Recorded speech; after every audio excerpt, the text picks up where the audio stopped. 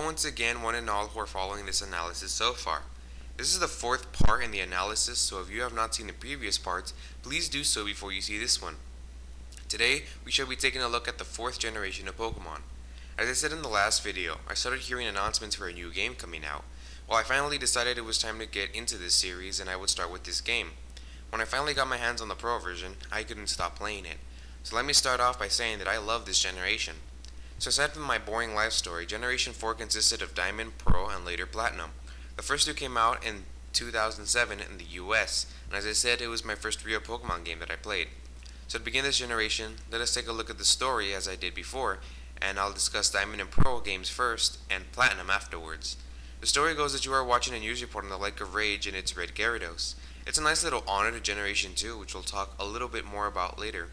Well, you live in Sinnoh, in Twin Leaf Town to be more specific, which has its own lake nearby. So you and your friend Barry go to see if you can find any rare Pokemon as well. So once there we meet Professor Rowan, who leaves behind his suitcase, and after he leaves you're attacked by wild Pokemon. Well, we get to choose our starter, and yeah. I do like this idea of obtaining our starter because it's much more natural, and for its defense, it's rather, I don't know, for some reason it's much better. Well, Rowan lets us keep the Pokemon, but asks if we can help him out with the Pokedex in return. I'm not really sure if that's how it meant to be, but that's how it sounded like to me. In any case, it does seem kind of a more comical effect going this route, because like the professor knew that these kids would come bugging him afterwards, so he's like, go fill out the Pokedex, and we feel like we have to because he did give us Pokemon and all. So you and Barry, who is now your rival, set off to fill it out and see who can become the champion, I guess. I'm not really too sure on that part. So this is the base story for these games, and I must say, they have slightly improved. It's still silly sending kids to do the research, but you know, whatever, I'm kind of over that by this point. Along the way we meet Team Galactic, more on them later.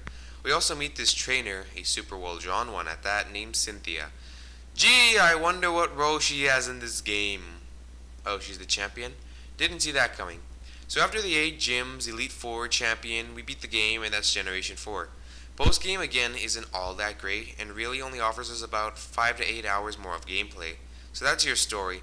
Even though altogether the Pokemon series wasn't all about story, this one was evolving, no pun intended. Had an interesting plot and it was a bit different than what we were seeing, but that isn't to say that it was the best plot in the world. It was interesting, but not the best. But for now, let us direct our attention to the gameplay and features of this generation. The games play mostly the same. Generation 4 is now on the Nintendo DS and all other variations of this handheld. The touchscreen doesn't do a whole lot, which is actually a bit disappointing for myself. Then again, it is an RPG, so again, it's not necessarily necessary. Now it's time for the features. The main one that grabs my attention is that in battles, the moves are now placed into 3 different categories: physical attacks, special attacks, and self. Physical attacks would be just that, moves like Scratch, there would be physical contact, and special would be moves like Ice Beam. Self would simply be moves that did something to yourself, like raise your health and do stats and debuffs and stuff like that. It's a very interesting idea and it makes the whole battle concept much more complex, with nature's IVs, EVs, Pokerus, and stats, and now trying to base them off of moves in 3 different categories was a mad mess of battling. But I'm not done there yet. To further amp up the battling system, they introduced Wi-Fi for these generations. Now you can battle with people all over the world with a whole new system of battling and new Pokemon to check out. So that was a great choice, and believe me, it was a great choice adding in Wi-Fi in this generations. Why? Well, once more people left Pokemon, and now with the new Pokemon, old fans began to leave this generation and believed it was only going to get dumber and dumber. I believe if it wasn't for Wi-Fi, this generation and others to come wouldn't have been so popular as they are now. So besides battling, you can also trade over Wi-Fi, which is pretty cool, I guess. Other features include the return of the day and night system, which, yes, finally it returns. Now we can see what time it is, and once again we have certain trainers and Pokemon that can only be battled / caught during certain times, which is really cool. I like that feature. Another new feature was the Pokewatch, or the Poketech, or whatever you want to call it. It was always on the bottom screen and had apps on it, but for me it was always pretty useless. Except for the Daycare Center app, I always found that one to be really handy. Another new feature were the honey trees. Certain trees were considered honey trees, and by filling them or slathering them with honey, rare Pokemon would come by a few hours later. It was a neat little idea, and it was sort of similar to Generation 2's headbutting the trees. One thing I also really liked about this generation were the Pokemon. To me, it seemed that they were really close to Generation 1 and 2. It felt like a continuation rather than trying something new like Generation 3 was. They also became more creative with the Pokemon and how to evolve them. A great example is Combee. It can't evolve if it's a male, but it can if it's a female. And if it's a female, it'll evolve into a Pokemon known as Vespiquen. Just like in real life, the female bee is the queen bee, the most powerful one, where the males are just workers and such. They did really well research here, and it was just really nicely done. I think it really pays off, so that was really good. Old generations also get some new evolutions as well as some pre-evolutions. Some love this, others hated it, but in the end I think it just works out great. The only problem was more of the new generations were not available until post-games to get, especially in your Pokedex. I never understood why, but whatever. Another thing I hate is all the legendary Pokemon, but I'll have a separate video talking about the legendaries put up later. They also brought back contests, which I guess were okay, and there was also this new feature which allowed you to migrate your Pokemon from the GBA games to this game. And the best part about it was you didn't need any fancy new cables or anything, you just needed the original DS. However, people who later bought the DSi and other variations of the DS were kind of, well, screwed over because they didn't have the GBA slot in the DS anymore, so oh well for them. Aside from that, let us take a look at our rival for this generation. As I said before, his name is Barry, and he's, well, I'm not too sure how to put it. We do battle him a lot during these games, and he can prove to be a nice challenge. Sometimes he battles us right after the gym, so he's a real wild trainer. His team is again a mix of several different Pokemon, but what I like about him is how much he wants to grow up and become strong. He wants to become better than us and stronger, but does admit that he can't do it without training. Thank you. It's pretty cool because I'm pretty sure at one point we all had that friend who used to compete with everything. And I mean everything. We used to have that friend who competed it with us. So this feels kind of nostalgic in a weird way.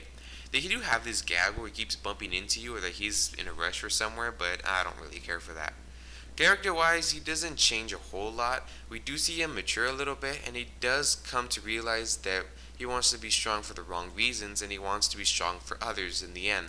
It's a nice development, only we don't really see it develop until the very end of the game, and to me it feels a little rushed. All in all, Barry is pretty okay. He does develop, and he's not that bothersome, and he can prove to be a challenge for a certain point in the game. The only thing about him, though, is that I don't see him as a rival, but just more as a recurring trainer. But however you slice it, Barry is Barry and is a great improvement over Wally, but still not as good as Silver. Now let's go on to the new generation team, or the new team of this generation, whatever, Team Galactic. Now I'm going to talk especially slow for this part because this is a bit complex to wrap your head around. Here we go. As you may know, Team Galactic wants to create a new world. The leader of Team Galactic is Cyrus, a young genius who wishes to use the power of Palkia, the Pokemon of Space, or Dialga, the Pokemon of Time, to create a new world. Depending on your version, his plan changes to which Pokemon it is. Cyrus states that this world has rotted away and it is full of hatred and anger, filth and despair, and that it is the fault of humans and their corrupt ways that the world is like this. So he says that he wants to create a new world to start over and make the world perfect. Jeez, what a nut job. So besides a crazy plan, it's very, very hypocritical. He says the world is full of hate, anger, fear, and all that, yet he creates Team Galactic and he has them steal Pokemon, causing fear, causing anger, and causing all of that stuff. So he's the one spreading around the world's imperfections that he sees. He says living is too painful, but he doesn't want to die or anything, he doesn't want to go away. Instead, he just makes to make people's life more painful, and he wants to create a new world with him the only perfection in it. And it seems to be the only thing imperfect in this world is him, so I don't really understand that. His plot is really out there and it's really dumb, but looking at it from a different angle, it's an evil plan. The stakes are much higher this time and the world could very well end. We understand his plan, even though it's dumb, and we know how he'll accomplish it. Looking back to Team Rocket, it's much different. Although Team Rocket were useless gangsters, at least it seemed to be a bit, well, realistic.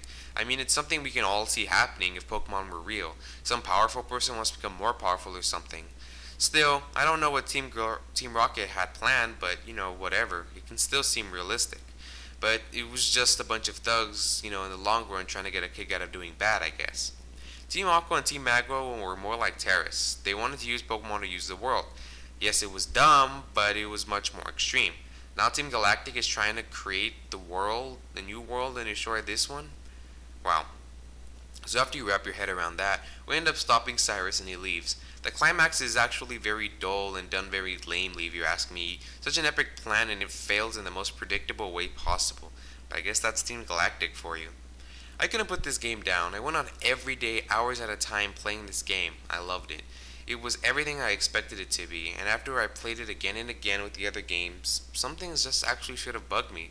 Like, why do the battles seem so slow in this game compared to other games? Why does surfing seem so slow too? And it kind of really bugged me in post game. You couldn't visit any other region, which really sucks. All in all, these games were good, and they were a real upgrade for me in Generation 3, but they still felt lacking, empty. It's like when you eat a delicious sandwich. It was great, but you're still hungry for more. Well, it didn't feel like very long, but it kinda was when I found out the third installment was coming out, Platinum. On the cover there was Giratina. Who? Well, in the other games it was Pokemon you could go look for, or a legendary or something, but it was sort of a pain to do so. And, I don't know, but it was really cool because I had a sweet typing of Dragon and Ghost, so there's that.